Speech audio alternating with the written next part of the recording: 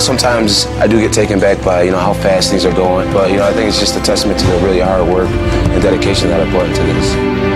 Many believe he is the future of MMA. He is Johnny Bones Jones.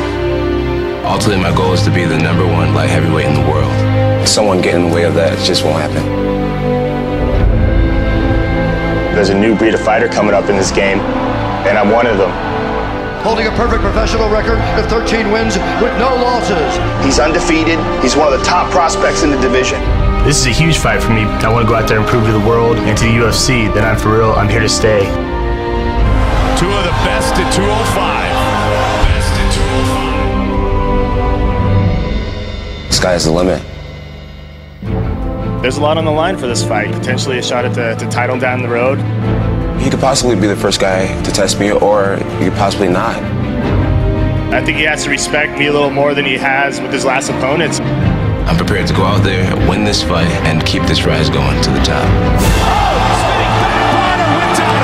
Expect everything to happen.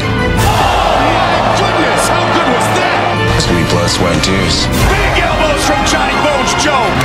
John Jones with a vicious elbow. When I beat him, it's going to put a real stain on his record. I'm going to go in there and implement my game plan.